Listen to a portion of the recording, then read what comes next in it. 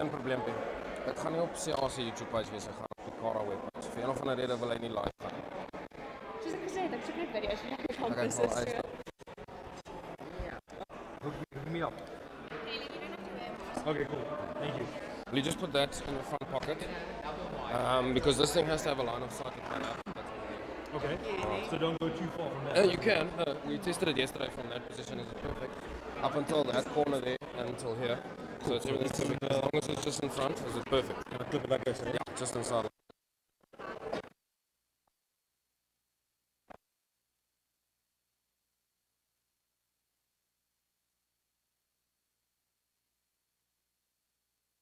My pocket actually. Yeah, that's fine.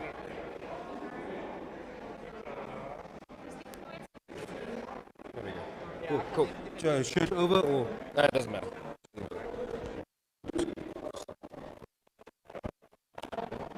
And then I just want to believe it. All right. I'm next to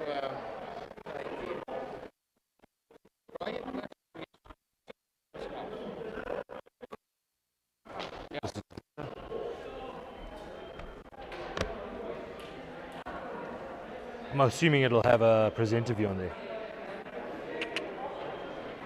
Where's the toilets around here? Just here. Maybe I should shoot there quickly. Let me check with you, sound guy. Can you imagine? What is that sound? Sorry, but I'm just gonna run to the toilet quickly. It's alright.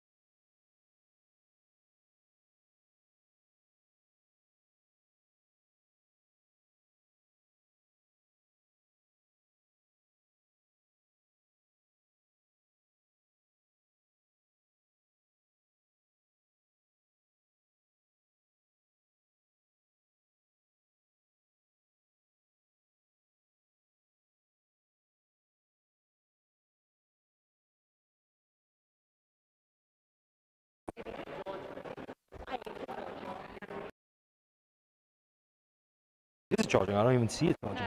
I saw it charging just now. Oh, okay, cool. Can't you see it? Yeah, actually, yes, I do. And you know about this function here? Which one? This function. No, what the hell's Click that? on it. And then you can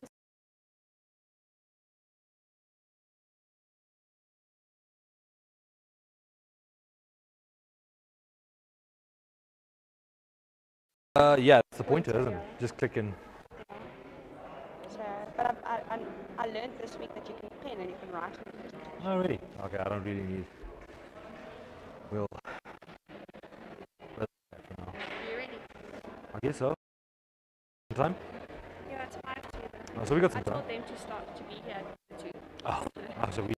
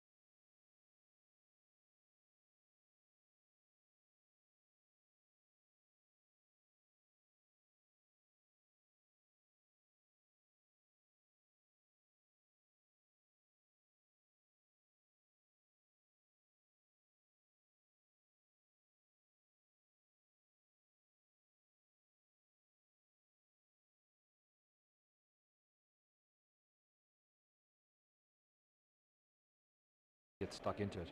This is going to be more of like a discussion, so I hope we have. Oh yeah.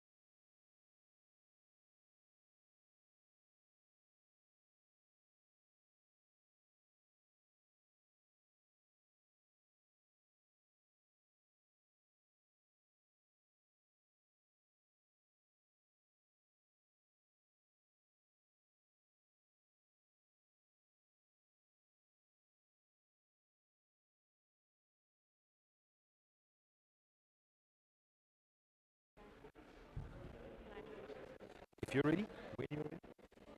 Henry, Sarah.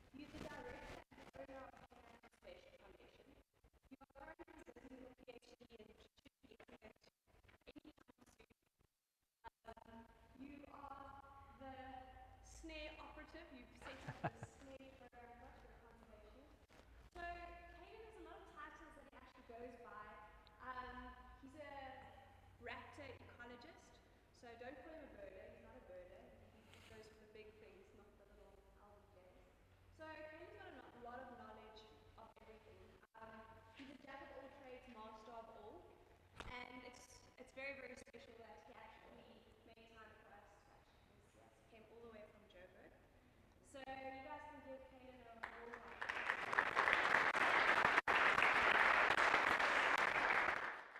So, thanks, guys. Thank you for that. Thank you, Paula, for that introduction. Master of all, yeah. I wish, hey. But, so yes, I have had many positions in the conservation industry, both in South Africa, the United States. So, yeah, I did kind of travel around, but I started off exactly where you guys are here, in Pretoria, in fact, in TUT, as a nature conservation diploma student at that stage with Paula.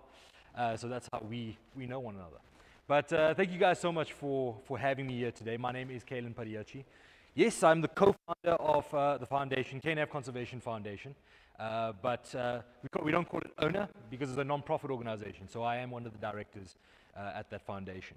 The foundation is an environmental research and education organization, so that's what we do. We look at finding answers and teaching people like yourselves, the public, government officials, whoever needs that type of data and information. Can you guys get Kailen at the back? It doesn't need a mic. Sorry, we spoke about it. Yes, yeah. Can you guys all hear me? Perfect. Excellent. Okay, cool. So yeah, we look for answers in the environment with wildlife, with species, landscapes, and we try to synthesize that information and teach people about it. Pass on as much knowledge as we can. All right. So at the foundation, we are based in Johannesburg, but the majority of our work is actually in the cradle of humankind and the surrounding areas. Does everybody know where the cradle of humankind is? Yeah. Who can explain it to me? Who wants to tell me where it is exactly? I see a lot of shy people in front of me. Guys, this is, by the way, before we get going, this is not meant to be a lecture. This is a discussion. So as I said, we like to. The main aim of KNF Conservation Foundation is to gather information and teach others, but these talks are an opportunity for us to learn from future environmental scientists, conservationists, ecologists. You guys are the ones that are going to take over from us. So it's important for us to get an understanding of what you know and expect from this field. So please don't feel shy. If I ask questions, go ahead and answer them. If you guys have any questions, just let me know. We'll stop the bus and discuss a little bit. This is what it is. It's going to be a discussion for the next 45 minutes or so. So again, cradle of humankind, where is it? Okay, everybody heard of Maropeng? Yeah? Who says, hands up, who says Maropeng is the cradle of humankind? One. Who says it's bigger than just Maropeng? Fantastic. You already know more than 80% of South Africa's population. Okay, cradle of humankind is about 50,000 hectares in the northern part of Gauteng. That's where the majority of our work happens. And probably one of our most important long-running projects that we've been running for about 7 years now is called the Snare initiative. Okay, it stands for Snare Neutralization, Awareness and Removal Effort. So, as it may suggest, the project is aimed at fighting poaching, wildlife poaching, through active mitigation, awareness and education. But before we delve into Snare a little bit more and give you a better understanding of what the project does, I think it's important to take a step back and look at poaching as a whole, and as a holistic topic. What comes to mind the minute I say wildlife poaching? What is the first thing that pops into your head? Anybody? Rhinos. I heard rhinos. Anything else? A little louder. Armadillos. You're talking about pangolins. Good stuff. You're right. So pangolins are a new thing, actually. It's been a problem for a long time, but the general public have only really picked up on pangolin poaching relatively recently. The majority of people that hear the words wildlife poaching immediately think about one or both of these species, rhinos and elephants. Okay, we're not unique in that. People around the world associate poaching with just these two species. But why? Why do we associate rhinos and elephants with poaching? Marketing. Right. And what about elephants and rhinos are poached? Is it the meat? What is it? Horns and tusks, right? Something so simple, actually. Horns, as most of you, if not all of you, should know, is made out of what? Keratin. Same thing as our fingernails and our hair. Tusks, just fancy teeth, right? But it's because of the demand for these products it's created a huge market, illegal market for rhino horn and tusks because of two main reasons: traditional beliefs and status, vanity, really. And because of this, thousands of these animals are killed every year. We all know about it. You mentioned marketing is really, really good on it. So probably the majority of you, if not all of you, already know quite a bit about elephant and rhino poaching. But what about other animals? We heard pangolins are targeted as well. Are other species also at threat of poaching? Who thinks yes? Who thinks no, first of all? Who thinks yes? Of course. So I've got a short video for you guys to watch, and then we'll discuss it afterwards.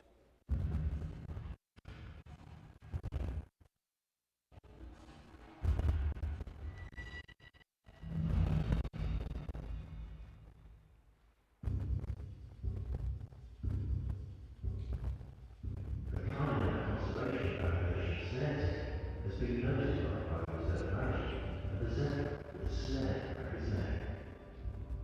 Snares are widely used throughout which are reckoned by poachers as they are cheap to make, but they're not selected, and animals are often unintentionally captured. The team are called in and really, as they need to tranquilize the injured animal, getting as close as possible with the pickup truck to ensure a successful shot. The zebra started from restless and suspicious at vehicles, but soon the injured man was successfully darted. As the drug starts to take effect, he becomes drowsy and lights out. The team move in to keep him up to protect his airway. His eyes are covered with a cloth to calm him, and water supports his skin to keep him cool. The team have to work quickly to minimize the amount of time saved.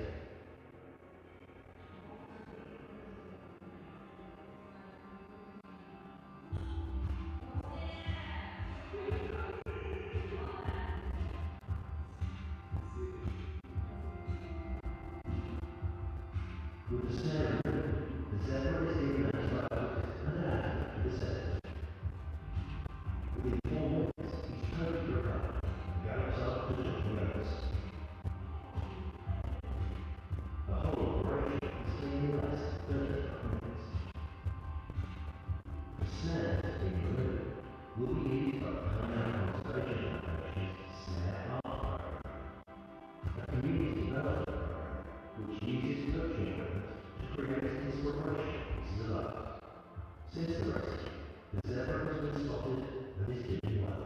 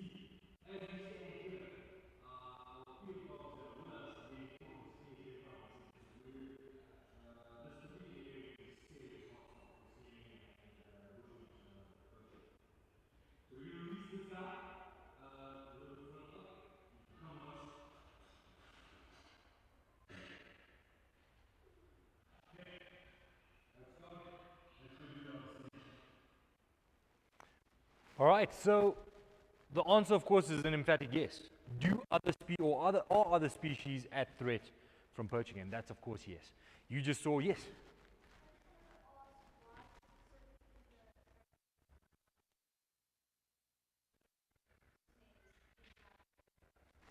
It's a good question. So, what is poaching, or what are the root causes of poaching? Anybody? Why do people poach? Poverty. Yeah? The need for food or the need for money. The cradle of humankind sits in a very unique position between two of Africa's busiest cities, constantly growing. And with those cities, with those busy urban centers, come a lot of people. A lot of people come from rural areas to work in the cities. What do we have when we have tons of people? We have uber wealthy and uber poor. The more poor people, more people without the means to get food, to make money, the more chance you have of them bridging the gap or making ends meet by poaching. Hence why the cradle of humankind. The first video was in Tswaing, not too far from here in the north of Pretoria, a place called Soshanguve. There's a meteorite crater right in the middle of Soshanguve, and that place is riddled with snares. Okay? Again, surrounding that area are very poor communities. That's a lot of the time how they make ends meet. Hence why we have so many snares in this area. Okay.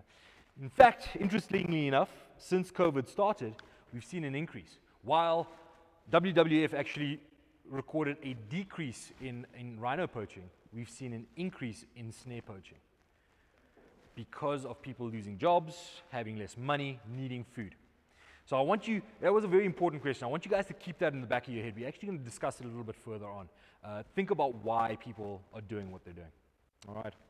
So, yes, animals are, other animals other than rhinos and elephants are poached.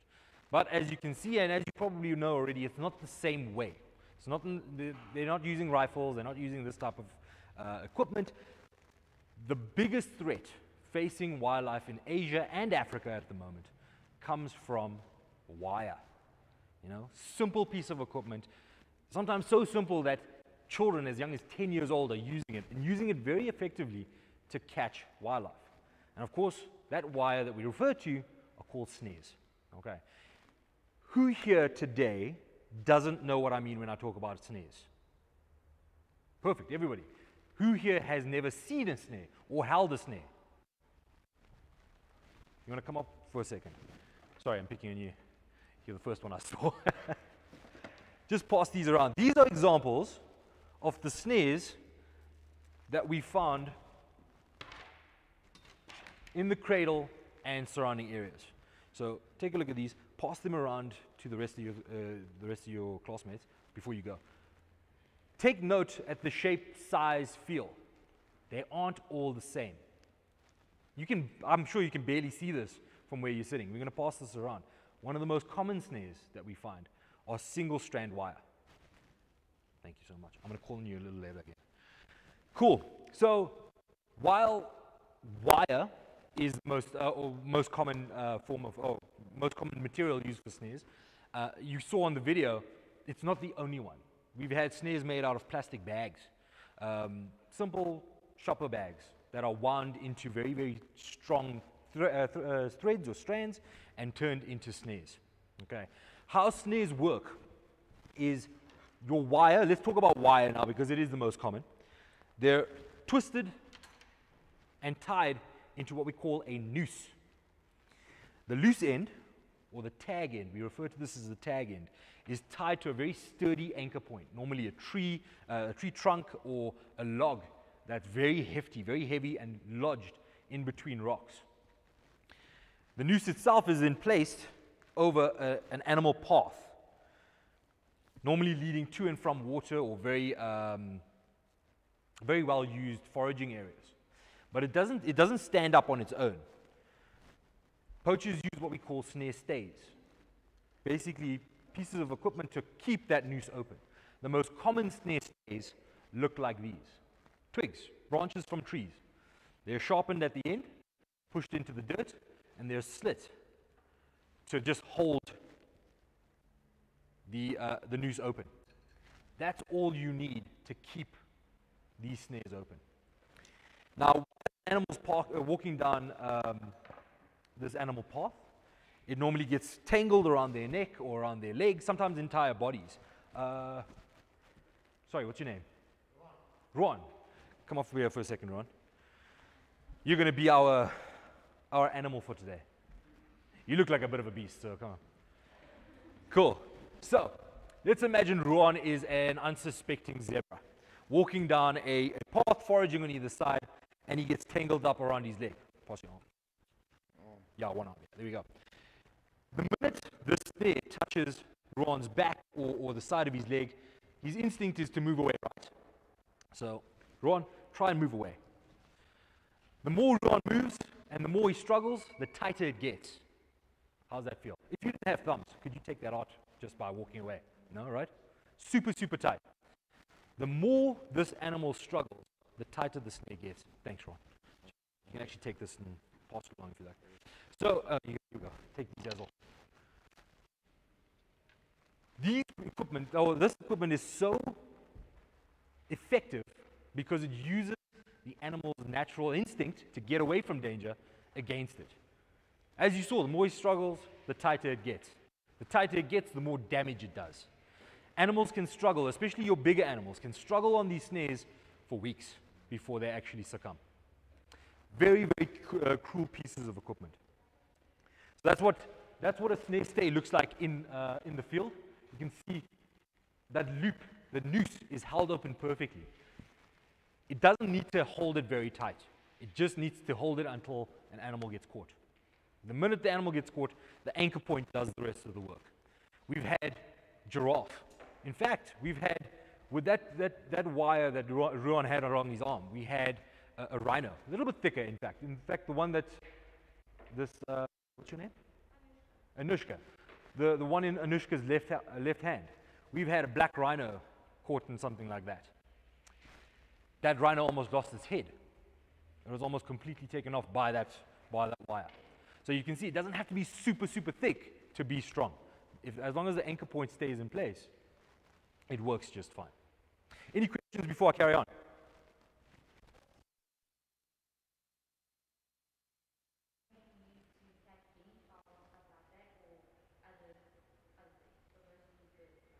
Yeah, so guinea fowl, any of your game birds, guinea fowl, francolin, spur fowl, but also things like scrub hare, rock rabbit, sometimes dussie, but hare gets caught a lot in that. Those thin ones are what you find majority of the time along fence lines. Okay, so a lot of people, especially here on the Highveld, believe that their farms are thank you very much. Their farms are immune to poaching because, well, I'm on a grassland, right? There's no trees or anything like that. If you have a fence around your farm, the likeliness is you have poaching on that farm because fences provide what we call a forced choke point, somewhere that forces animals under or between. Your bottom strand of fence is very easily used to funnel animals between properties, or even within properties, but between areas. So if you have fences, check those fences. You will have snares on them. We had a farm owner probably about 6 months ago that called us, that his neighbor called us out and said there's poaching. But he had no savanna. He was literally just grassland. And he insisted there's no poaching on that property. Within 45 minutes of walking his fence lines, we found 36 snares. He's never known there to be snaring or poaching on his property before. So fence lines, guys, fence lines, fence lines, fence lines. All right, so did you know? So we know about elephant poaching, right, and rhino poaching. We know the numbers. But a lot of people don't realize that we lose more wildlife, biodiversity as a whole, to snare poaching than both elephant and rhino poaching combined. It's a fact coming from East and Central Africa. We know that we're losing more animals to this type of poaching. We asked why. Why is it that? Because of hunger, poverty. The individuals taking part in this type of poaching are looking for food. The meat that they gather from this type of poaching is what we refer to bushmeat. And the trade is called the illicit or the illegal bushmeat trade. What is the difference between game meat and bushmeat? Who can tell me? Who of you are hunters here? Like legal hunters, well, if you guys are poachers, we need to have a talk later, but who of you are hunters? Hands up. All right. Hunters, what is the difference between bushmeat and game meat?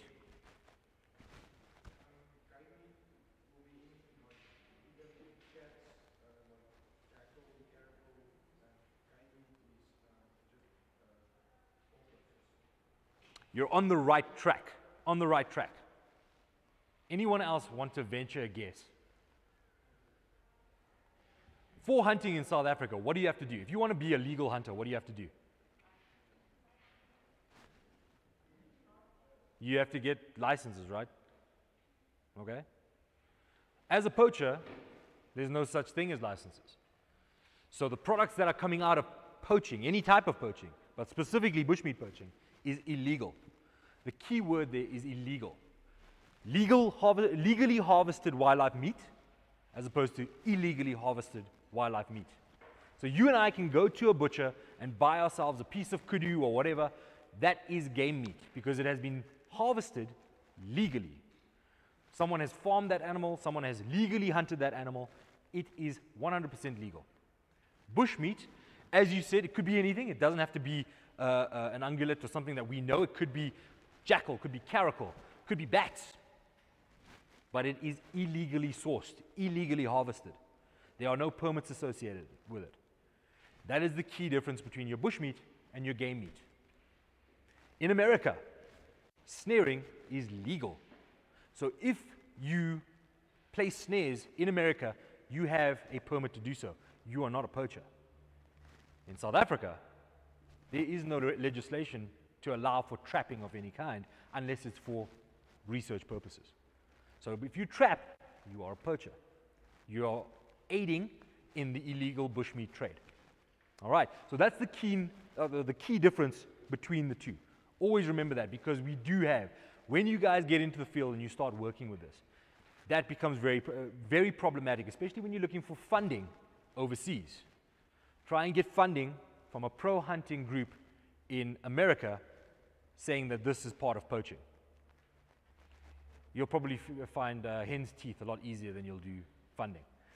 So keep that in mind. It's always important for you guys, as you guys are the next guardians and the next custodians, to explain this to the public. It's important for us. Public communication, very important. Explain the reasons why poaching is poaching, bushmeat is bushmeat. All right. So, with this, besides the cruelty, besides the issues you have with how animals suffer in the snares, why is it bad for the population? Why do you think snare poaching, specifically snare poaching, and the bushmeat trade is bad for wildlife populations? Uncontrolled? Anything else? You were very close on it there with what you said earlier, your earlier answer. Not for specific animals. So it's uncontrolled, not for specific animals. If you're a rhino poacher or an elephant poacher, you've got your rifle, you go into the bush, that's the rhino you want, that's the one you shoot, that rhino dies. As a snare poacher, you don't have that ability. You cannot target a specific animal. It's what we call unselective poaching. Those snares can sit in the bush for months, years. We've had snares sitting in the bush for years. Anything that walks down a path or between that vegetation can get caught. So it could be an animal that the poacher is looking for. Could also be a hyena that plays that'll have very little use to that poacher. So what happens? As a poacher that comes to a hyena or something like that in his snare, does he remove it? Of course not. Have you ever tried to remove a hyena stuck in anything, a live hyena? You probably have your arm torn off. In fact, we did have a poacher probably about a year ago in the Magaliesberg that was mauled to death by a spotted hyena in a snare on the Magaliesberg mountain. For that reason, we have a very high bycatch. Has everybody heard the word bycatch before? Yeah?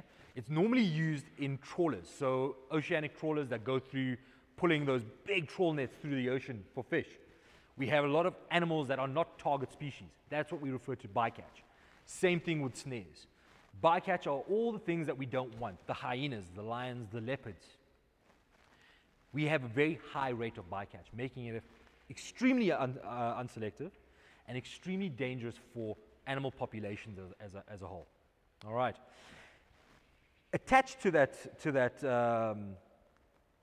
population disruption is the economic value. Everybody knows Tanzania on the east coast of Africa. We know that they have very high tourism, and that tourism is actually ecotourism. The majority of it is ecotourism to that country. By losing huge amounts of animals every year, it impacts on that tourism. The more animals lost out of the Serengeti, for example, the less people want to come there because, well, you're seeing nothing. Most of them have been poached out. A statistic out of Tanzania specifically, let me make sure I get it right here. In Tanzania, every year, they lose over 2,000 tons of wildlife to the illegal bushmeat trade. That's what they've recorded being confiscated. So at the borders, at the airports, they confiscate over 2,000 tons of illegal bushmeat.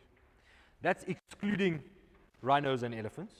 That's excluding what goes undetected or smuggled through without being found. That excludes all the animals that have died in the bush that haven't been found, as well as all the animals that have been eaten. That is just what is detected by law enforcement. 2,000 tons. It's equivalent to 4 Airbus A380 aircrafts worth of animals lost to the bushmeat trade that are detected. Remember, as I say, detected. We don't. This is a low average. Mozambique, closer to home, they consume, or the statistics show that an average of 182 to 365,000 tons is consumed every year by Mozambicans alone. That's as much as filling the Empire State Building from the basement to the top of the spire with animals that are consumed. Again, not elephants and rhinos, not pangolins, and not animals that are lost or not detected. Just eaten by the people. These stats are coming from countries that actually have the information. Just 2 countries in Africa. South Africa, we can't tell you how much is being lost to poaching. We don't have the stats. We just don't know about it. But this is coming from 2 countries in Africa. Can you see now how it has overtaken rhino and elephant poaching? But again, the marketing of rhino and elephant poaching is a lot higher. People don't care about a guinea fowl being poached. They don't. Enforcement has bigger problems than a guinea fowl. But it's one guinea fowl here, then it's another one over there, then it's a dussie over there. It adds up. Thanks, bud. It adds up to these types of numbers. And that's why we've started this program. As I said, this is coming from countries that do have the data. They have something. South Africa has nothing. There's been a bigger drive in the last couple of years to get that information. The Snare initiative is actually part of that program, is to generate that information so that we know what's happening in our backyards. I can tell you now, if we take a drive to the center of Joburg, or even Pretoria, the local parks around Pretoria, we'll find snares. We'll find dead animals in those snares. I can guarantee you that right now. But people don't know about it. So the Snare initiative started as a research program to get that information, to try and figure out where do we stand in this big picture, in Africa as a whole, and in Asia. This type of poaching is very prevalent in Asia. After running for a few years, we started looking at the data that we're gathering, speaking to the landowners. We realized very little information, or very little resources have been pushed into this type of poaching, into the bushmeat trade, and the snare poaching issue, as have been pushed into rhino and elephant poaching. The idea was to gather this information and start educating the public. That's where the education programs came in, our talks, our field excursions with the public, to just try to get people more aware. A more knowledgeable public is a more formidable public. You know, there's only a few teams in Africa, that are running these types of programs. The anti-poaching teams that are out, they look for snares as an ancillary activity, something that they kind of do on the side as they're going through their daily business. The more public members that are aware of this, taking care of their own properties, the more information and the better equipped we are at dealing with snare poaching in the bushmeat trade. And of course, after years and years of gathering data, we needed somewhere to put all this data that we grabbed. We've got spreadsheet upon spreadsheet upon spreadsheet of information, baseline information on this type of poaching. So we've started creating a database that is shareable between landowners, conservation authorities, other non-profit organizations, so that we can start to put together a bigger picture, like what they have in Tanzania, what they have for Mozambique. Of course, as conservationists, if you guys leave here today with knowing nothing else but this one fact, without the community surrounding your areas, nothing you do will work. If you leave here understanding that fact, my job's done. As future conservation leaders, and that's what you guys are going to be the next conservation leaders, without including your communities, and without having buy-in and acceptance of your communities, no matter how good your projects are, no matter how dedicated you are at it, you will lose. I can guarantee you that now. For our program, we wanted a community development program to kind of bind everybody. The conservationists, the community members, the reserve managers. So we developed the Snare Art program. This program is aimed at building businesses in the community through art, combining the science with art. You know, something that people don't normally kind of put together, the sciences and art. We remove the snares and we contract local communities to make pieces of art that are then sold on and used to generate funds for the foundation, for the Snare program. We build businesses within the community to help guide young people away from poaching and rather towards a life of entrepreneurship and business acumen. All right. We work with a number of organizations that also assist us with building these types of businesses as guidance counselors and business counselors to help them do what they do best. The idea was to conserve wildlife and habitats, but also conserve local traditions. Wire art is a true African art form that has evolved with the communities and the wildlife for generations. Combine the two, and we got the Snare Art program. Now it's normally around this time that I start to, look at the audience and say, how do you guys think you can get involved? So that is my question to you right now. Who here can tell me now today, starting today, what are the ways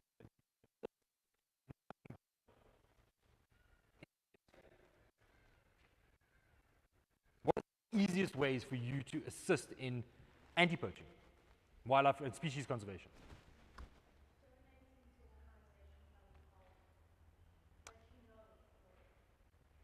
Assist. Good one. Funding is always an issue in conservation. Donating, yes. As the general public, I agree. And if you have the opportunity to or the ability to, yes. You guys are a step ahead right now. The fact that you're enrolled in nature management, you're above that right now. So I need you to start thinking as conservation managers. Donating, yes. Don't get me wrong. Do it. It's right. But what can you do as informed nature managers?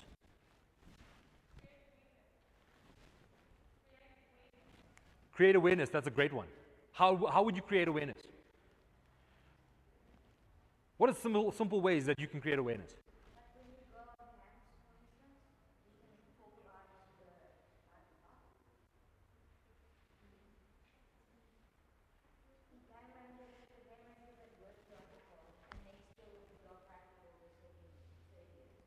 $100%.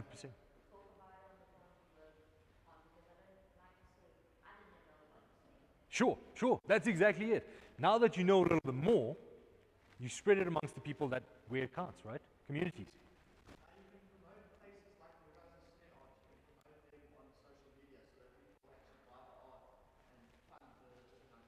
Yeah, that's it, and that's part of awareness. Exactly, that's perfect. Use the tools that you have at your disposal. When Paula and myself were in nature conservation, when we started off, we didn't have nearly the level of tools that you guys have now. Facebook was a foreign concept, still is a foreign concept actually. Yes, I am very old.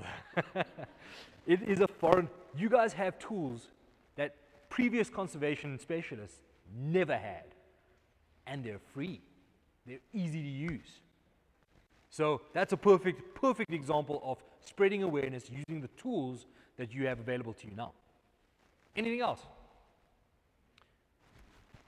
I would say it's important to spread awareness to people who aren't directly involved in the industry. Like people who don't work on farms, who aren't studying this, but people like normal people. Yes, 100%. That is a perfect point actually. Where do decisions around conservation get made? Who can tell me? Is it in the bush in Kruger? No? What about classrooms? In schools? Not really, that's where you spread knowledge. Decisions get made behind a boardroom table in Sandton City, in Pretoria. The people making the decisions are very rarely conservation minded. Most of the time, the decisions they make are based on what we call the bottom line.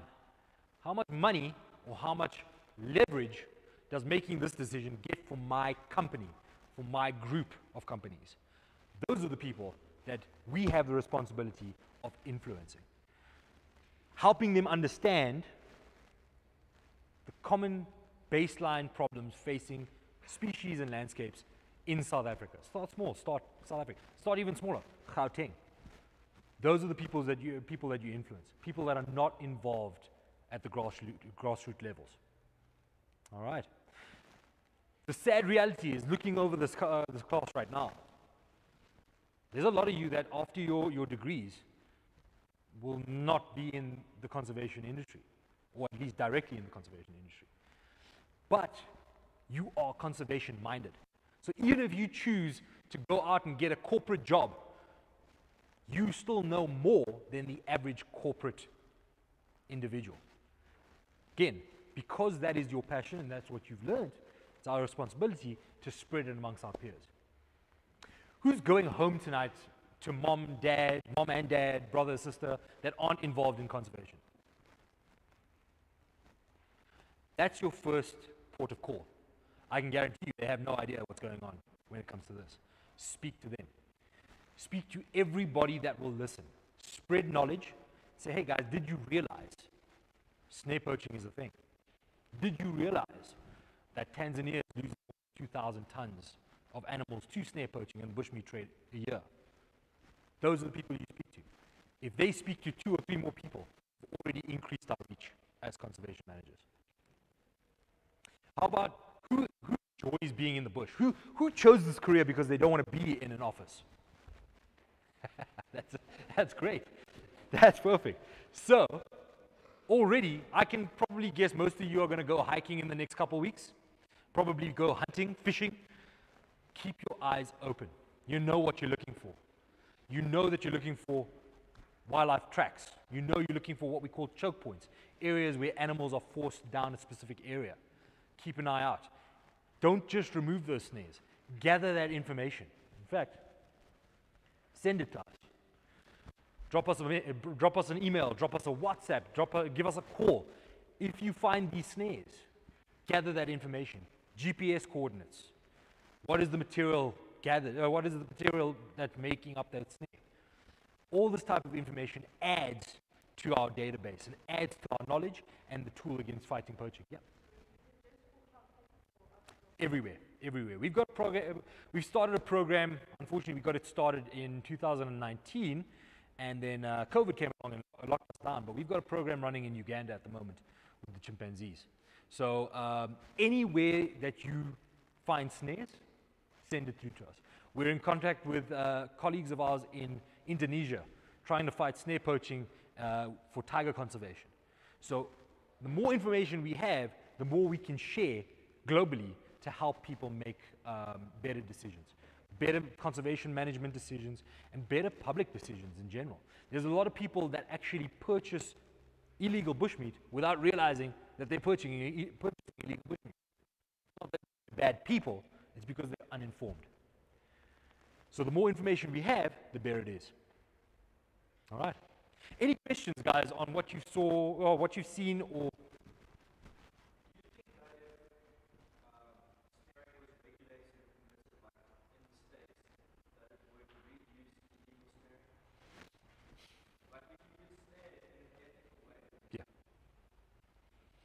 That's a good question, man. Good question, and it's really difficult because it comes down to enforcement. You can regulate it, but what does that mean? That means you have to pay for permits. You have to have seasons, dedicated seasons. Snares are very easy to come by. You go and steal them off a fence line, pull them off of a rubbish dump. So because they're so easy to come by and so easy to use, it's very difficult to regulate. So in theory, yes, probably it would. But the practical application of it will be very difficult to enforce. Any other questions? Any other thoughts on how we can actually fight this that maybe I haven't thought of or haven't spoken about?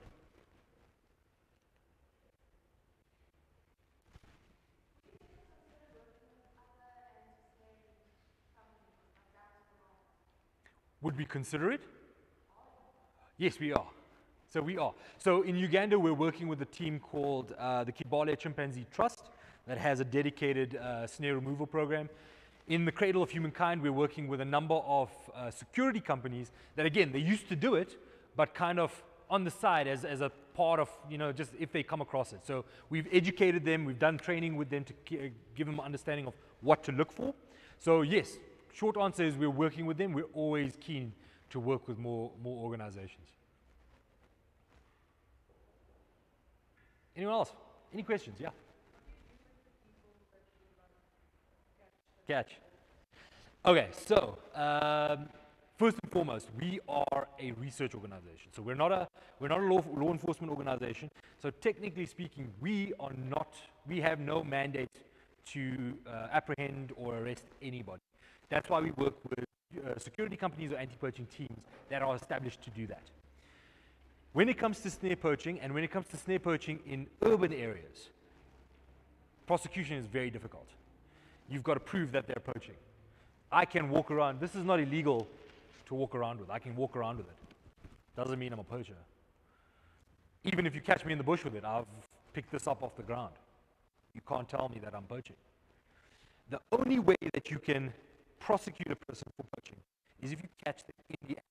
That means he set up this, him setting up a snare,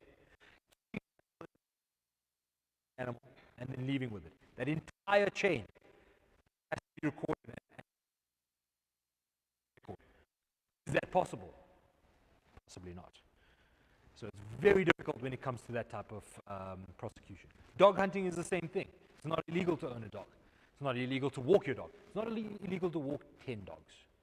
You literally have to catch them with their dogs, killing an animal and collecting it. Dog hunting, by the way, guys, is a big thing in Gauteng at the moment. It's come up from the Western Cape over the couple of years.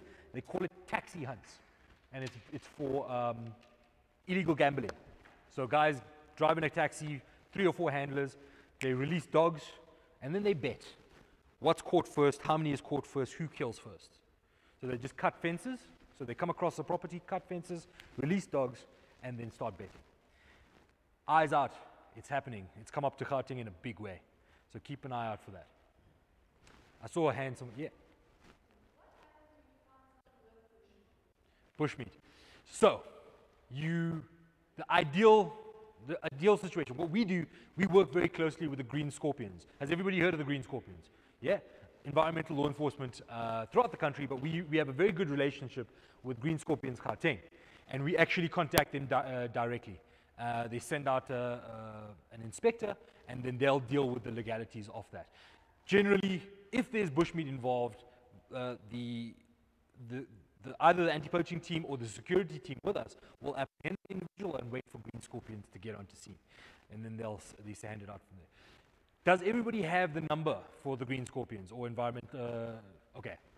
Paula, just remind me to send through the number.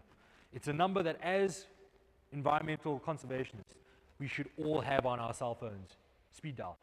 They will answer and they will come. Especially, I can speak to Gauteng specifically. They have a team waiting to respond to anybody that is that calls the hotline. So I'll make sure you guys get the number. It's a free, toll-free line that you just call and lay a complaint, and someone will be there. Okay.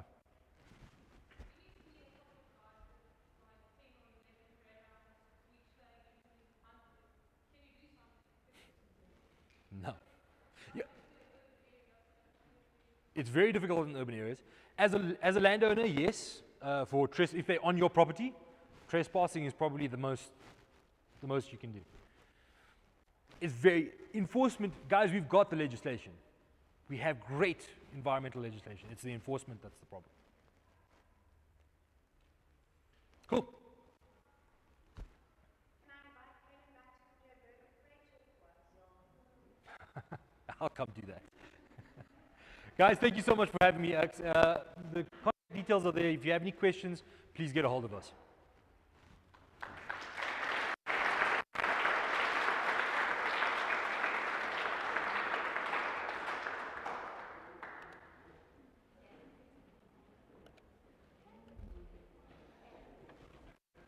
Academy and the nature management, we want to say thank you for coming today to speaking to us. Thank you very much. Thanks for having me, guys.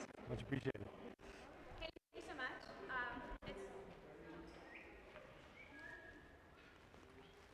It's always a pleasure listening to you.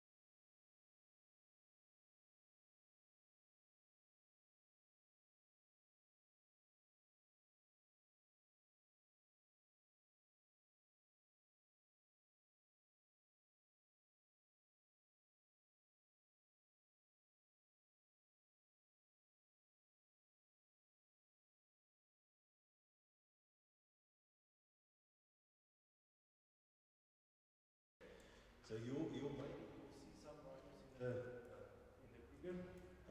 Maybe you will not see rhinos in the Kruger. Okay, so it is, we think, yeah, they will be there forever, but definitely it's not like that. What I want to show you today is a little bit about our company, what we do, and then also the technology that we deploy. So I'm not going to go into too much detail regarding high technical, what the equipment is doing by itself, but I just want to give you an impression in terms of what is available out there, what can be done, and how people around the country and the world is getting involved in the fight against poaching. With our collective experience, creativity and innovation, Hensoldt South Africa offers an extensive range of specialized defense electronics and security solutions. Our systems are used by military and security agencies worldwide on platforms ranging from ships, submarines and land vehicles to helicopters, fighter jets and large centers of operations. From being early pioneers in the fields of direction finding, jamming technology, laser range finders and helmet-mounted pilot display and aiming systems, to advanced in-house R&D and manufacturing that delivers sophisticated solutions and integration with the most advanced platforms in the world. Yet, as we take this big step forward, our sights are set on even greater heights and more progression. We have an ambitious growth blueprint that is already starting to take shape. Hensoldt SA is a hub of innovative excellence, attracting, nurturing, and harnessing local talent to match and exceed the best the world has to offer. This pioneering spirit and capacity has seen us collaborating with key partners across the globe, proving our skills in the international arena. Our employees are entirely local. Our proud South African work ethic and renowned reputation for superior commitment are key to the trust our global clients put in us. Our drive is to be responsible corporate citizens of South Africa, embracing the ethics and standards that let us aspire to our highest ideals. And while our vision and reach are global, our heart is right here in South Africa. We are actively making a difference at home in conserving and preserving our cherished wildlife. Hensoldt SA integrates our advanced technology into a wildlife protection system that combines signal intelligence, radar, and optics with physical security for wildlife protection. In partnership with local authorities, we have protected more than 1,500 rhino against poaching. Through this, we are helping every day to detect threats and protect what is precious for the future. It's all part of our single-minded commitment to make the world a safer, better place.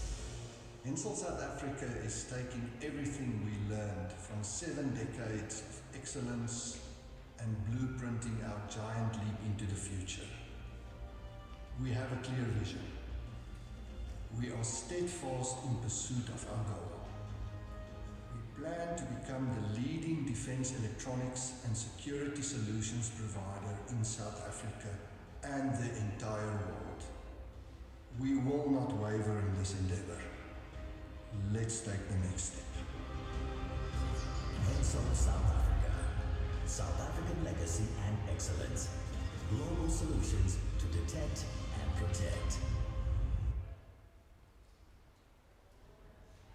Okay, so I'm going to talk to you a little bit about border security. So you might ask, you might ask, why border security?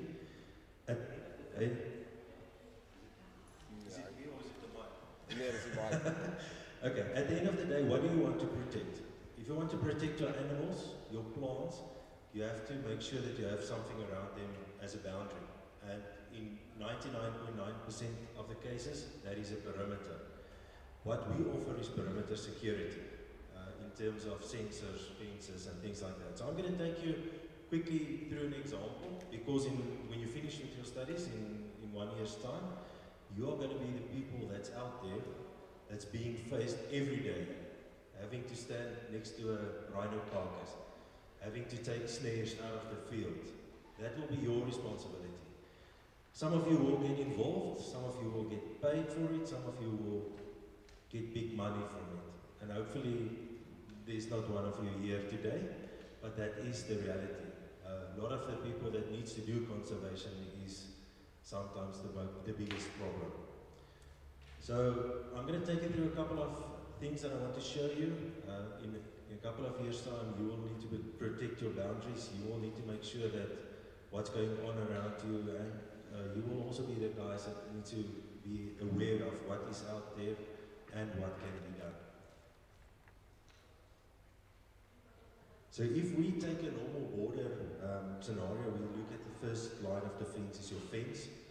Then we add additional sensors. That can be simple things like electrification on the fence, cameras, and as well as sensors in the ground. Then we look a little bit further than the fence, which we call a buffer zone. A buffer zone, we use different types of equipment because we want to look a little bit further. So you typically look at radar, counter UAV, PTZ cameras, as well as communication interception. And then if we go a long way, we call it the early warning zone.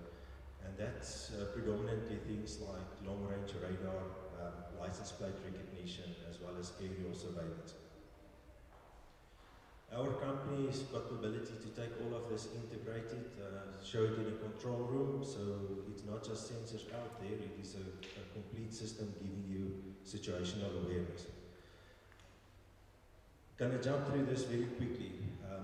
Fences, that's a thing that you will see if you're out there working, but additional to this, you can also get underground sensors, magnetic sensors, cameras, thermal cameras. The one that we've got here today is a thermal camera. We will switch it on for you a little bit later and then show you exactly how it works. These are examples of a little bit more high-end solutions.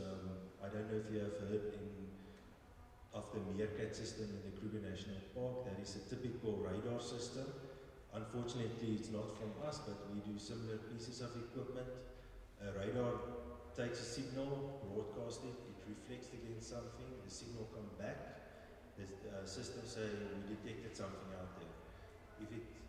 As the radar is spinning, it will get multiple detections. As the detections creates a track, the software defines it as a track, and then you can start monitoring the movement and things like that.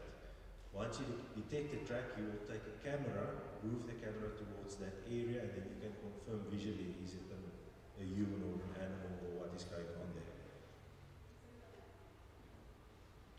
Then additional to this, we also have cell phone. We also do cell phone interception, as well as IMSI catcher, drones.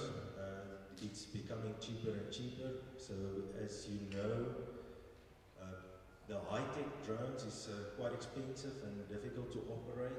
The normal DJI is sometimes good enough to chase somebody out of the field. So it depends on how you operate and what's your concept of operation in terms of what type of technology you will use. Then we also have long-range cameras. We supply airborne systems, lots of number plate recognition, and then we also do that one step further, a little bit of artificial intelligence.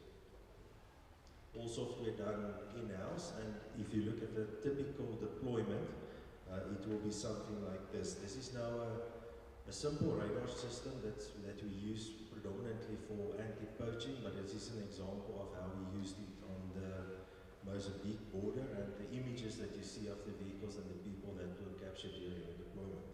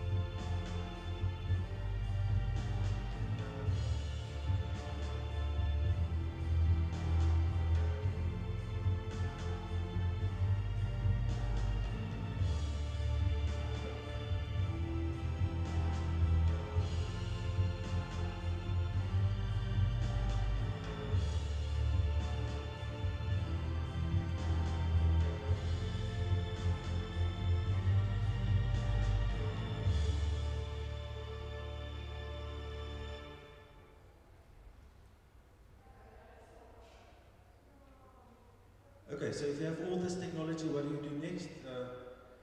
You bleed some money and you make a difference. So part of our social responsibility at the Henselt is to make a difference. And as we have all these different types of equipment, we have deployed it in the field, and we were able to detect a couple of poachers, make a difference. We currently protecting John Hume's rhino farm, so that's one of the very controversial project, but yet 2,000 of South African white rhinos is situated in a small area there, and we've been so fortunate to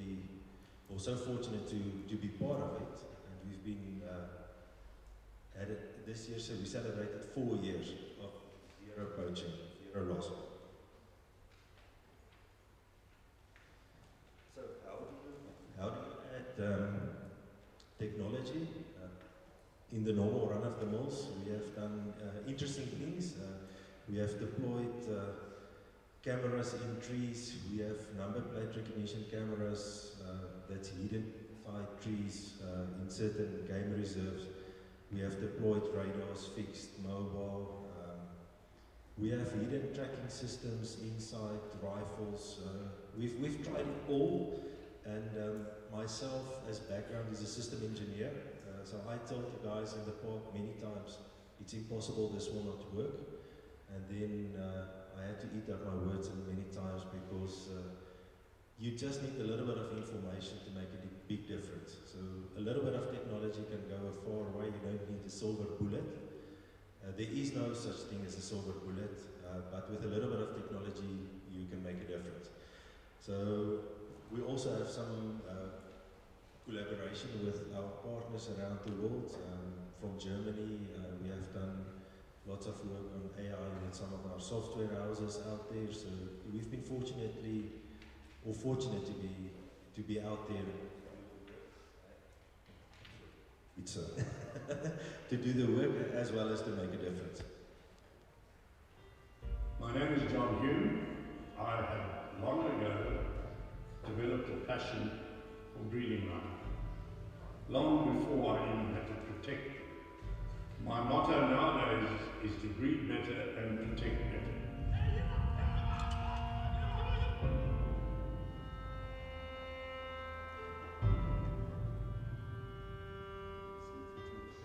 I am very, very fearful that we will never see a revival of the rhinos.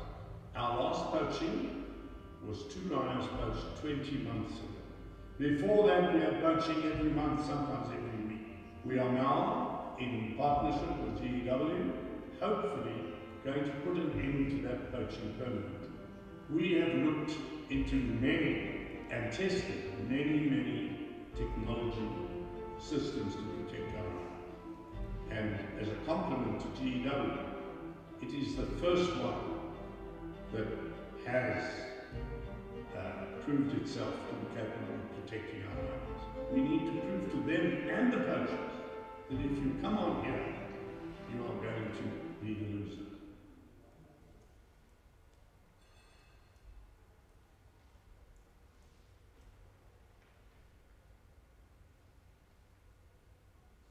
Okay, so how do we deploy technology? In this picture you can see there's on the left hand side it looks like poles. It's actually a solid thermal perimeter, which means that a thermal camera detects heat. You get a heat signature. There's no lights, nothing in the middle of the night, so nobody can see the cameras. That is solid fence. In the middle you can see a picture of radar. That radar system can detect people out at a range of 3 kilometers, so a radius of 3 kilometers around the sensor. You can see people walking in. On the right hand side you can see some of the pictures, the human beings being detected. On the right top you can see rhinos being detected. What you will see there is a heat map, so it's not a picture, it's not a visual optical picture. It's a heat map of what is out there. The fact that the heat map looks exactly like an optical picture is actually just amazing. But white, hot, black, cold. This is just the command and control room. This is just one of our other systems that we deployed at Hang in the Cape Province. It is detecting and protecting against abalone poachers. We were there one day and there were 115 abalone poachers in the sea in a 4 kilometers piece of coastline. So it's a big market, it's a big threat for our environment, but it is out there. So if we look at how technology is deployed there, you can see we use cameras, fixed cameras to detect people, zoom in very closely on them to do facial identification. We have number plate recognition systems that we use to detect the number plates. We flag the vehicles that gives us an early warning of people on their way. And then we also use some other advanced cell phone interception systems like that, which we can also deploy. This is an example of a thermal camera. So in this picture you will see there's a camera there, as well as a solar panel, as well as 2 backpacks, as well as batteries. So it's situated here. It's a solar panel and the camera and the backpack batteries is there. And this is the view that you will see. This is another deployment of a camera. This is actually in Pilanesberg, I think this picture. On the right hand side is you can see the poachers walking. So what we do is we take this thermal camera, put it in the bush. It covers 700 meters. On the camera itself is a smart artificial rhythm running to detect and define between sizes. So we set aspect ratios in terms to eliminate most of the nuisance alarms. And then we connect it via a network of radio links so that we ultimately get to internet. And that broadcast, then once it gets a detection, I get a notification on my cell phone as well as a lot of other guys, and then they can react on it. This is an example of a PTZ camera on a high mast. This is a deployment we did one night. We have done multiple of these deployments with our equipment. We know a lot of people out there, so we also always, if the people is willing to make a difference, we are willing to support them, and so we're always out for a little bit of fun as well. This is a deployment of the radar system, similar to the one I showed you with a fixed installation. This one, same 3 kilometers out, human detection in terms of a radius around it, and then you can see people walking. I added the following for you today. This is one of the things that we recorded in the Kruger Park. So you will see the buffalo. The buffalo is there next to the river, and then you'll see 2 civet cat coming in. Interesting to see the interaction between them.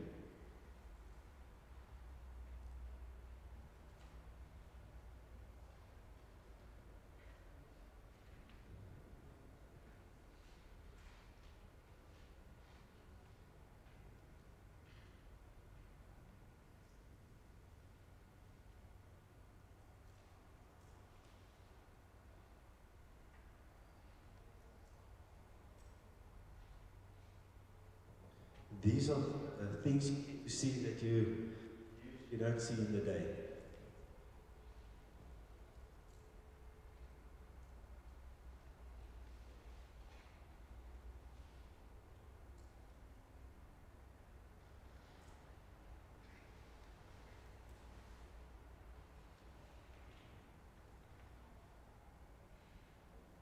So the 2 of them, continues for a couple of minutes, and then they all disappear. Some buck grazing in the riverbed.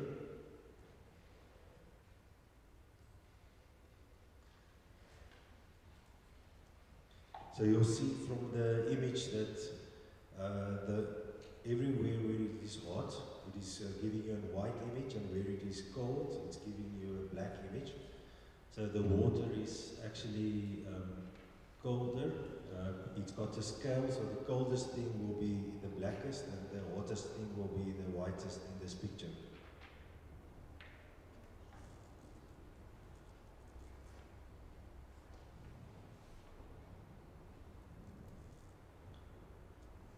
An elephant in the riverbed. So if you ever wondered, is it really true that they use their ears to cool themselves down? This is now a nice example of seeing you can see how black the ears are.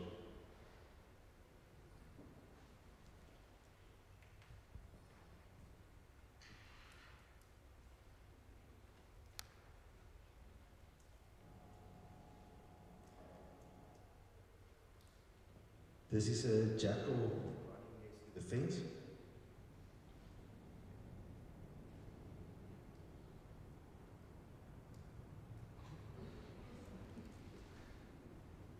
I'll show you again.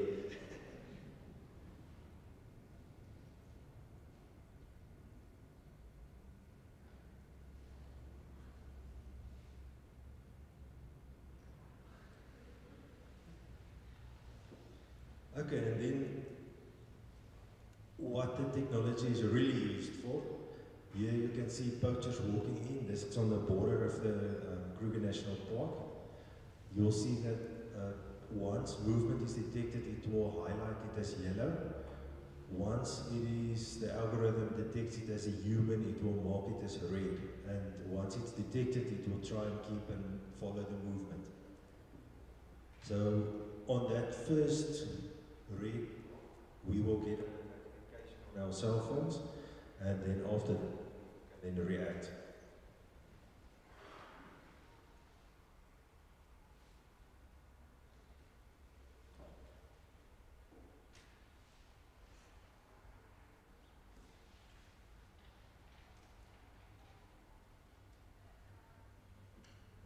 So I'm leaving it that it can run through.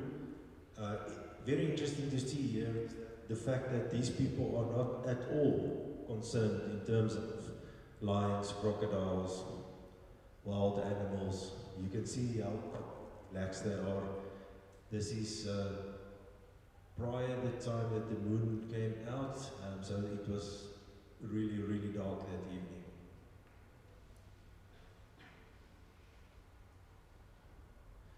In this case, the one walking in front is the guide. So we detected them at the... Is it on and off or is it... Nee, die batterij is pap.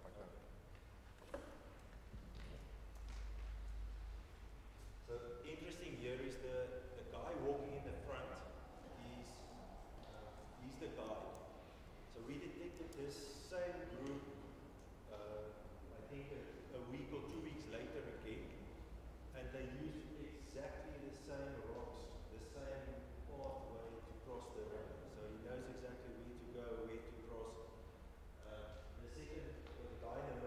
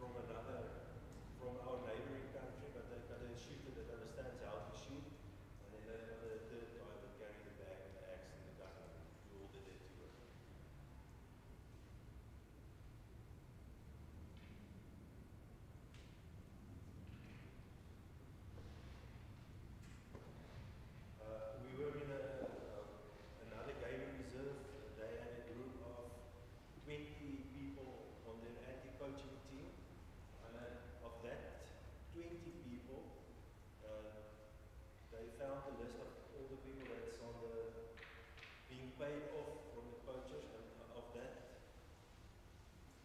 I'll give you a guess how many were involved.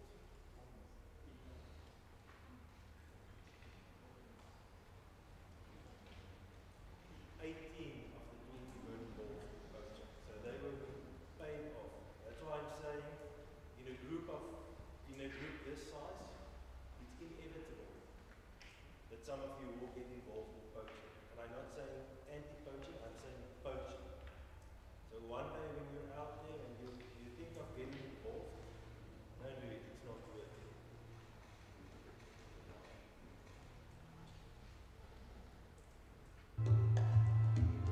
That's the end of it.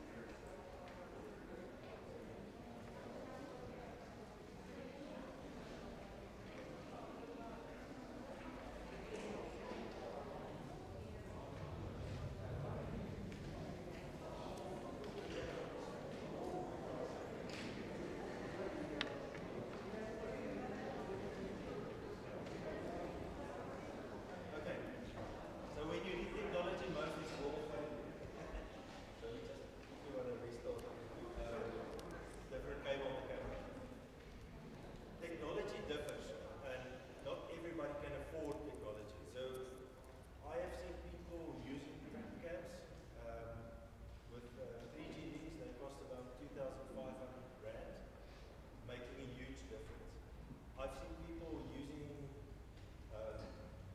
ground seismic sensors that's worth 20 million rand, and they couldn't do anything with it. So at the end of the day, technology is only it's only something that helps your concept of operation. It's an additional tool in your toolbox. So you will not solve all your problems. We have license plate recognition cameras, which is in, around the area of 20,000 rand to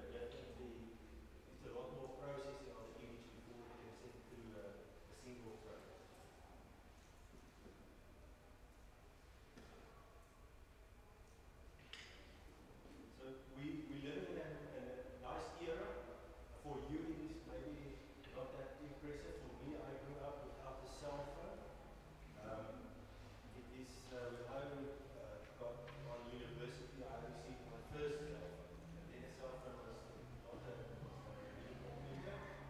So you must think when this guy walks in the riverbed, he takes it, sends all the analysis down on the camera. The camera sends information to the computer. The computer then creates a detection. The detection is sent out via a cell phone through the whole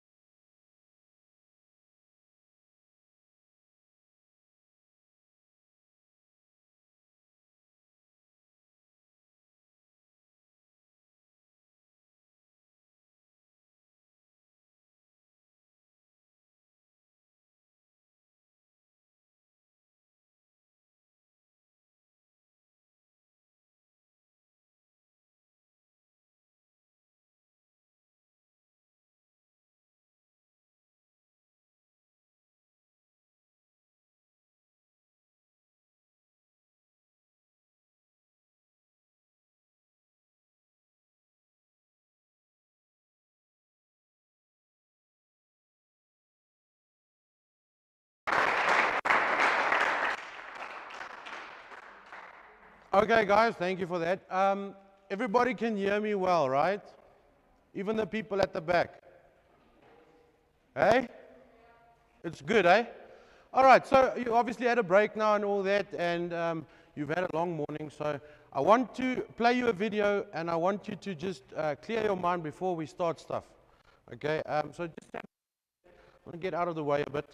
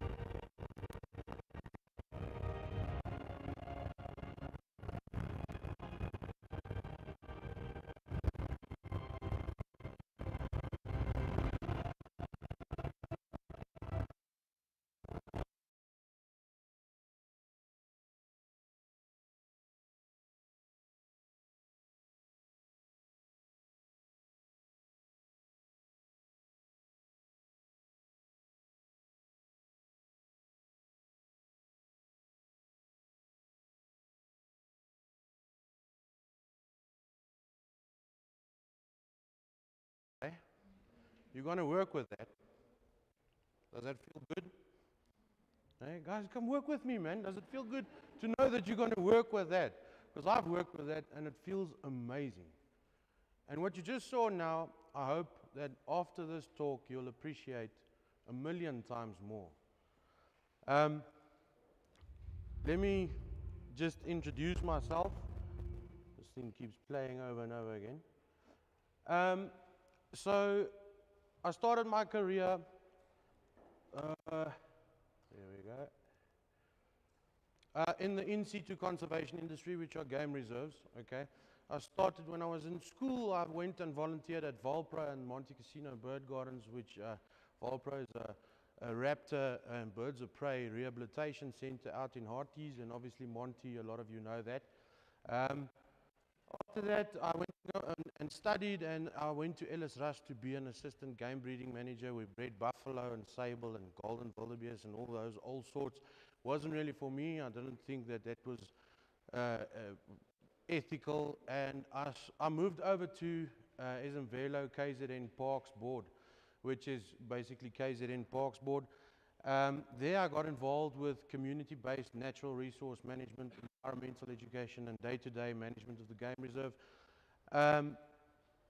And then a post opened up to become a rhino monitor. It was a WWF-funded post, and so I've seen all that nasty stuff that the guy previously spoke to you guys about. It's not nice, but somebody's got to do it.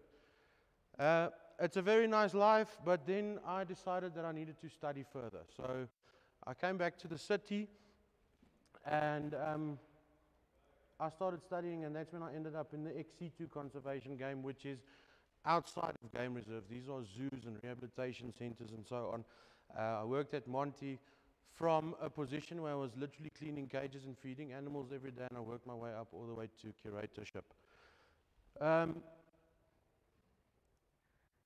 So then when I was busy with that, I realized that, there's a lot of people helping animals and helping habitats and so on, but there's a bigger picture, and you'll see that today. There's not a lot of people helping people from themselves. So it's nice to work in the bush, it's nice to work in a zoo, but I got this selfish feeling that I was keeping it for myself and that people didn't know what was happening out in the world. So nowadays I'm busy more with research and greening and consultation, but the most important thing is that I actually have a message, and you'll realize the message as we go on. So why am I here today? I'm here today to chat to you guys about conservation as a holistic idea. I want to show you the vulnerability of what you need to protect, and there's going to be a couple of hard truths here. I want to equip you with the awareness and the motivation to participate. So we're going to explore your role in conservation. Now, I want to explore the holistic idea. What is conservation? Conservation is a multidisciplinary thing. There's a lot of different people that do a lot of different things to reach the same goal. And that goal is the sustainable use of space and resources for future generations, obviously. But why do we need conservation? Who can give me an answer? Why do we need conservation? Anyone, you can shout it out. What's conservation there for? Anyone? Excuse me? Protecting biodiversity, okay. Anyone else? Anyone, guys? Come on. Yes? Keeping the world as natural as possible. Well, I'm going to tell you the most important reason conservation exists. If we do not protect our ecologies and our natural resources, we will run out of them and we will die. As a species, humans will die out. It's the simplest reason why conservation exists. And I will show it to you later on as well. The problem with the concept of conservation is people think it's a cause. People think we're going to do this because we want to work with the big and hairies. We want to be in the sticks the whole day. And yeah, those people are so humble and they're so nice and they do such a lacquer job. But people forget that conservation is actually needed for our survival as a species. And we need to change that mindset. So I'm going to show you guys a couple of photos and videos. And we need to understand the scale of what we're dealing with here. I want you guys to firstly start to think of the uniqueness of our planet, how perfect it is, where it is in the solar system and universe, and how vulnerable it is. I also want you to think about the human chapter of Earth, because we have only been here for a very short period of the Earth's history, and the Earth will still be there long after we're gone. So I want you to think of when we got here, what we've been doing since then, and what will happen once we're gone. So I'm going to show you a video of a guy he's a pastor, okay? And he's busy telling this church group how big the universe is, and he's referring to stars, and if the earth was a golf ball, how many golf balls can fit into something. His name's Louis Giglio, and if there's any believers amongst you today, go and watch the video. It's flippin' fantastic, okay? So the name of the video will be in the corner. You can go and YouTube it afterwards. But I just took out a little piece just so that you guys can understand the scale of what we're dealing with. So listen to this.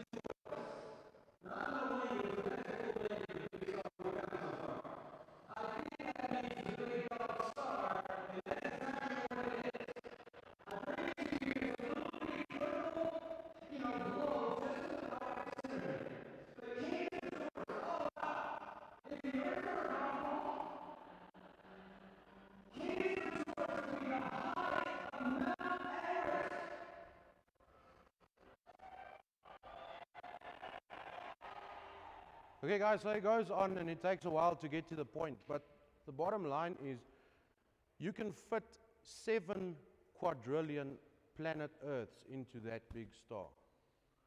And if you had to convert 7 quadrillion to seconds, that's 225 million years ago. The continents hadn't even split by then. Dinosaurs first started walking on the Earth by then. So we're dealing with numbers and time scales and time frames and distances so big that, I still struggle to comprehend how big this is.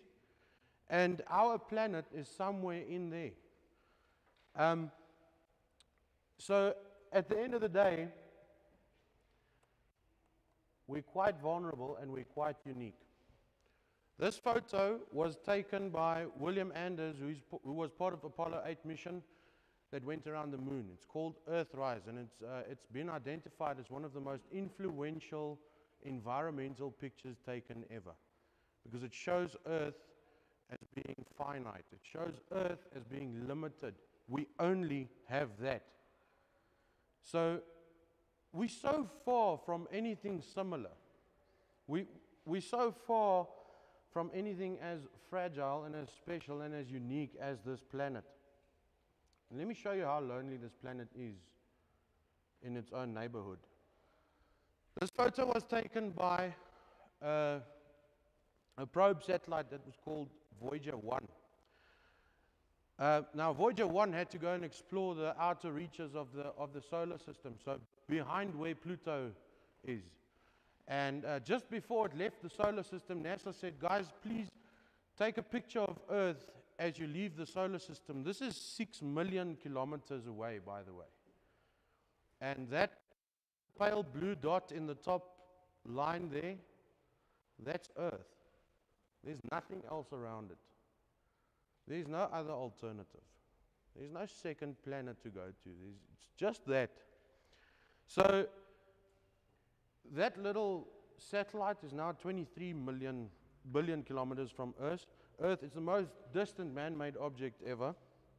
And it travels at 17 kilometers per second. Who hunts here? Do you know the speed of a 243? If you shoot at about 58 grains, you can reach about 2 kilometers per second. That thing's moving at 17 kilometers per second. Remember, there's no air in space, it's a void. The fastest bullet is a .220, and that moves at about 2.2, 2.3 kilometers per second. If we had to go to where this thing is, if we even just had to go to Pluto, where this picture was taken from, with the technology we have now, and at the speed that we would survive, it would take us 680 years to just get to here where this picture was taken from. 680 years. Your kids will not see a different planet. You will not see a different planet. Their kids won't see a different planet. This is the only planet that our species will ever see. It doesn't matter what Hollywood says, it doesn't matter what NASA says, it is the only planet. Do the math for yourself. It's the only one you will ever see as a species. So let's get real here, okay? There's no other alternative. That what you saw there, that is what we have. Okay, what we got when we arrived here as a species, it's all we will ever get. So I want you guys to quickly Google something. I said you can use your phones during this presentation. I want people with fast fingers now. Google something for me. How thick is the ozone layer? Just Google, how thick is the ozone layer? I found this out when I was doing my BTEC qualification, and I was shocked when I found this out. Does anybody have an answer for me? What's that? That says thick as a 5-rand coin. Remember, the ozone layer is not the entire atmosphere, guys. It is a very specific place within the atmosphere, the upper atmosphere, where ozone particles, O3, comes together and they form a little protective blanket around our planet, 3 millimeters wide. If I told you that myself, you would have thought, hey, so it isn't lekker. But you saw it for yourselves. That's it. That's what's protecting us from going up into a little vapor. All the water disappearing from the planet. All the living creatures disappearing from the planet, becoming ash. That's what's protecting us from that. 3 millimeters. It's vulnerable. Very vulnerable. What's happening to our oceans because of man-made climate change? We've got ice melting all over. Some people will tell you it's not true, but let's say it is true. I know it's true. And all the ice on Earth melts. Oceans will rise by 70 meters globally, okay? That puts every major coastal city underwater. That's New York. That's pretty much the entire Italy. It's Los Angeles. It's Miami in Florida. It's Cape Town. It's Durban. It's PE. It's everything we need to trade with each other and to have a functioning global economy. It's gone. Now, who's ever heard of the Pacific Garbage Swirl? The Pacific Garbage Patch? Okay, so it's, I'd say probably less than half. You guys can Google this too. We are creating a continent out of waste at the moment. This thing is so big, it's bigger than South Africa, okay? But let's work with stuff that we know here. The Pacific Garbage Swirl is 1.6 million square kilometers big. We're not talking hectares, otherwise it's just going to be too much. The Kruger National Park is just over 19 square kilometers. You divide the size of that swirl by the size of the Kruger National Park, you get 82 Kruger National Parks. It's bigger than our country. That is a solid piece of waste floating in the ocean. You can Google that too later on, and you'll see the map for yourself. Our rivers and landscapes, guys, all around us. It's estimated that there's 7 billion tons of litter floating around on Earth. The biggest animal that exists is a blue whale. On average, it weighs about 140 tons when it's fully grown. It's the biggest animal that we can use for this math. You divide 7 billion tons by 140, you get 50 million blue whales. 50 million blue whales. How many blue whales do we have on planet Earth? Less than 25,000. So we can't even use the example because you'll never be able to picture it. Imagine a 140-ton animal on this campus. It's huge. Put 50 million of them on top of each other, then you'll see how much waste is on Earth at the moment. I want you guys to Google something else. Google how many species go extinct daily.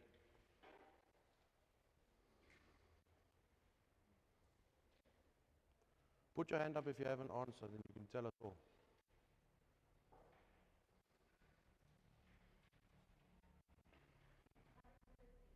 "150 species go extinct daily."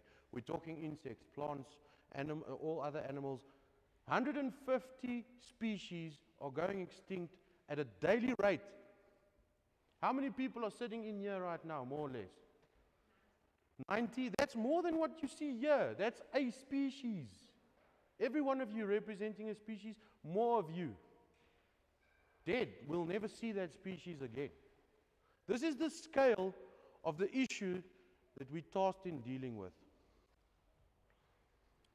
We've only been here for 300,000 years as a species. 10,000 years ago, we started with agriculture and we started making tools and implements and all that to develop us. So in that 10,000 years, we went from less than 1 million people to almost 8 billion people today.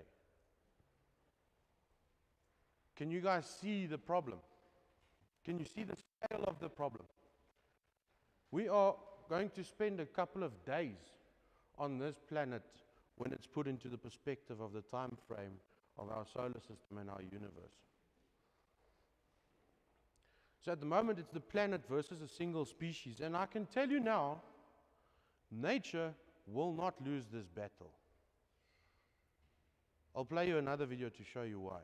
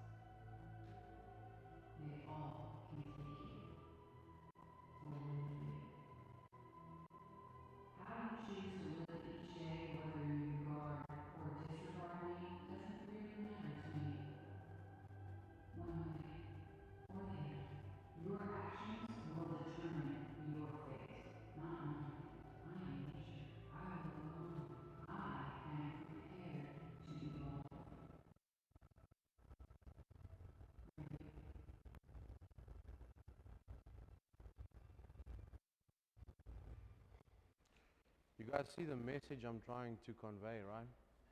Nature does not need people. People need nature. It's as simple as that. It's a simple fact. So let's just focus on that for a while. Who's going to turn the situation around? You know, obviously it's a global issue, but let me tell you something about the human race. And this sums it up perfectly. Okay? At the moment, everybody should do something. Anybody can do something, but almost nobody's doing something. Because everybody thinks that somebody's doing something. And that's the problem we have with people today, is a problem with responsibility and accountability. This is everybody's problem, and it is each individual's problem as well. So it comes down to you and me, the people sitting here today, people that are working to manage natural resources, people that are working to spread awareness about these issues. It's your job. No pressure. I mean, I gave you the stats, but this is going to be your job. If you think that you're just going to drive a game drive vehicle, if you think that you're just going to burn and scrape roads and fix fences, you're mistaken. Then you're selfish. Then you don't deserve to live and work on that game reserve. So where will you make a difference? Well, this is quite cool.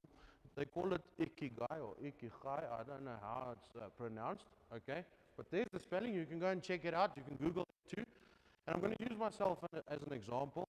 So you look at what you love, what you need, what people need, what you can get paid for, and what you're good at. Well, I'm quite good at the following thing, and you know, I love it too, and that's conservation in all forms. So that's my passion. My mission is awareness, you know, making people aware of what's happening. Okay, my vocation is between what the world needs and what I can get paid for, but I'm not necessarily doing that. It's in situ conservation on the game reserves and in zoos and stuff. And then you get ex situ conservation, which is what I'm doing now, consulting. I spend a lot of time in an office. It's not nice.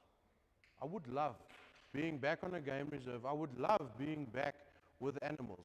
But there's a bigger picture, and the scale of what we're dealing with does not allow me to sit on a reserve and take naps. Okay?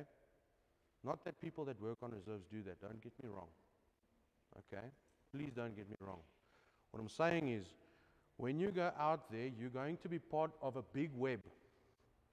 It's called the conservation industry. And it's crazy. Whatever you decide to do one thing in addition to that. Do some awareness, whether it's for your family and your friends, your colleagues, your boss, your customers. Do some awareness wherever you are. And the challenge in creating awareness is the following. I'm sure you've all seen this, right? Have you seen Maslow's hierarchy of needs? Yes? No? No. Okay, well, it's basically, this guy called Maslow said this is what every single person needs before they can change. So before you can make changes or become a better person, all of this needs to be covered first. So once you cover people's needs and people are fed and they've got security and jobs and all this, you can start working with them to change their behavior. Because everybody that's been talking to you about poaching and snares and all that stuff will tell you first and foremost, when you arrest a person that has just poached a rhino or that was fishing in the Pongola River with gill nets, they will tell you while they are in handcuffs, I will be back again tomorrow because there's no jobs and my kids need to eat. Do you understand that concept? I'm not saying it's not wrong. I'm not justifying what's happening. You have a job to protect that place and you shoot. Okay? For lack of a better description. But that's what we're dealing with. There's too much demand and there's not enough resources. So once that happens, once you meet people's needs, then you're going to have to deal with barriers. And there's barriers in the form of language and culture and political beliefs and age and all that. And once you cross those barriers, then there's another thing. There's skepticism. You know, I've heard the saying, and sorry for the guys that speak English, I've heard the saying, die enigste goeie slang is 'n dooie slang. Too many times in my career. Okay, that means the only good snake is a dead snake. And if we're still talking like that, but the world as we know it only has carrying capacity of 28 years left, you can Google that too, this is the problem. We need to start changing mindsets. There's no room for skepticism or doubt or ignorance. So you need to be able to work as a motivator. You need to motivate yourself as well. You need to motivate your audience. And you need to show them that there's a benefit out of what they're getting. So we need to learn a couple of lessons, okay? You need to be completely invested in your environment. And when I use the word environment here, I mean your surroundings, your job, the people you work with, etc., not necessarily the natural environment. You need to be completely invested in that. You need to earn the privilege of living and working in a natural environment. Because you get paid in sunsets and smiles, and you get to wear khakis and epaulets and drive a Jeep and get a perfect tan, but if that's the only reason why you're there, you don't deserve to be there. Okay? You need to constantly develop and improve your skill sets and your knowledge and your understanding of the environment. You must read, you must ask questions, you must develop your knowledge base. Keep studying. After this, do something else. Go do some courses. If you're not part of the solution, you're part of the problem. And guys, the best way for you to become the best you can be is to get yourself a role model. Just get yourself a role model. Strive to become someone like Kingsley Holgate or David Attenborough or, you know, big names like that. My biggest role model is called Sonto Tembe. He's not a celebrity. And when you look at him, he doesn't really look that bright because he's cross-eyed, like badly cross-eyed. Hy kan deur 'n opgerolde tuinslang kyk. Okay? But Sonto Tembe has got the most amazing skill set and the most amazing passion. And every single person he has taken on a walk has left with something more than just photographs. By the way, those eyes can spot a blue waxbill in a guarri bush like a kilometer away. And he handles a 458 the same way I handle my toothbrush. Okay? So the following people have actually done coverage on him. Go on YouTube, you'll find videos everywhere. They've done a thing on him. BirdLife's done a thing on him. He's been in Weg and go. And this is his talent.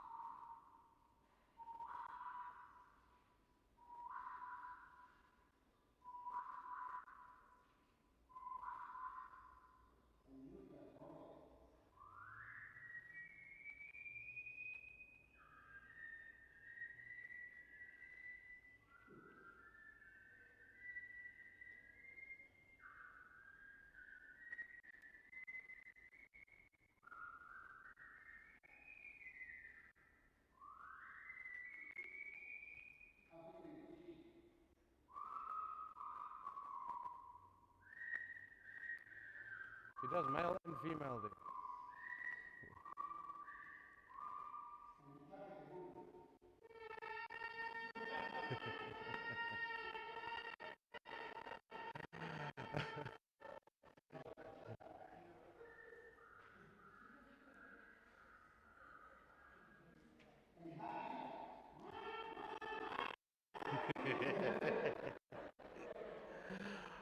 Okay, so this guy has had a 33-year-long career as a guide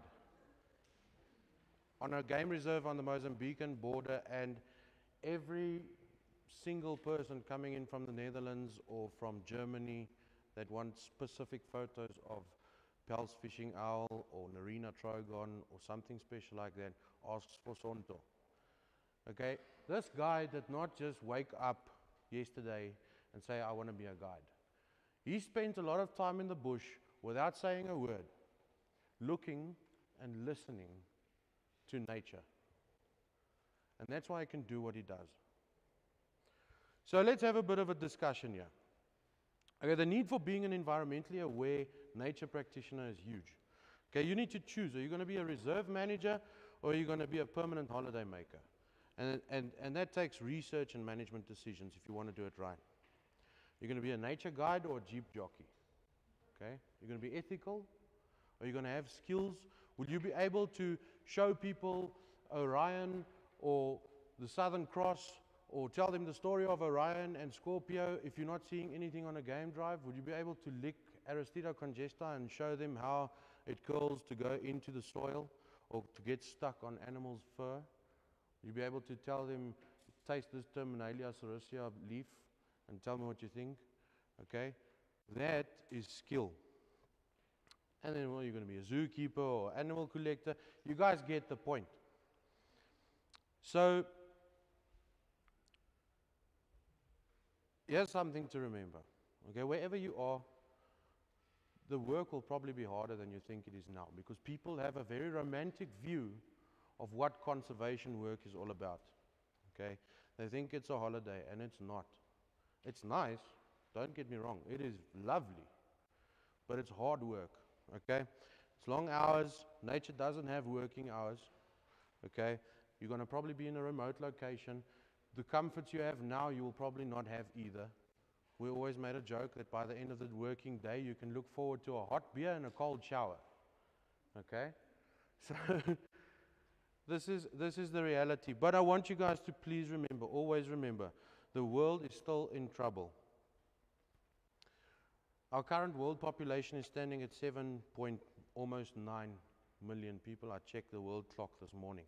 You can check world clock on Google as well. By the end of the year, we would have reached 8 billion.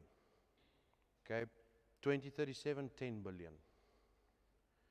And since 1970, we've lost 52% of all living species of animals. Today, it's lunchtime now. We've already lost 71 species of animals. Just today. It's time to get to work, guys. You understand what I'm saying here? It's time to get to work. And that message that I was speaking about earlier on, I hope you guys got the message, but just to summarize, I want you to look at one last video. I've had the opportunity to work, the privilege to work with this group of people on 1 or 2 projects, and their view and their approach to conservation is, to me, flawless, and I support them all the way. I want you to just have a look at this.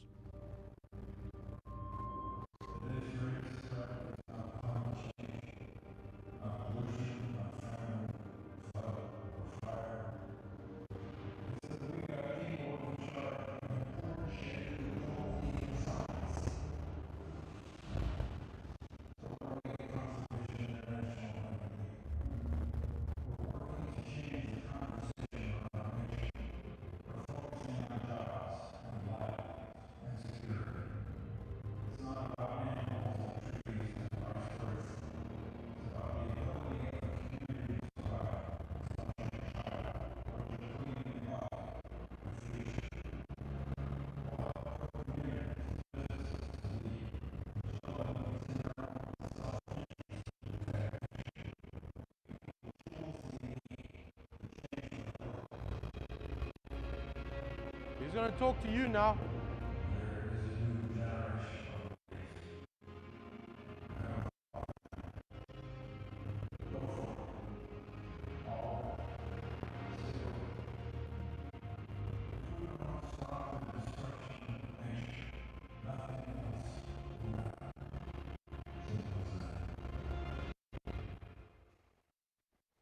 Well, that's it, guys. Thank you very much.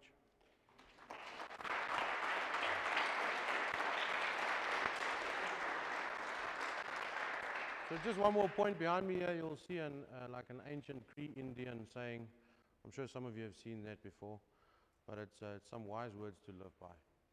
Hey guys, does anybody have any questions for me?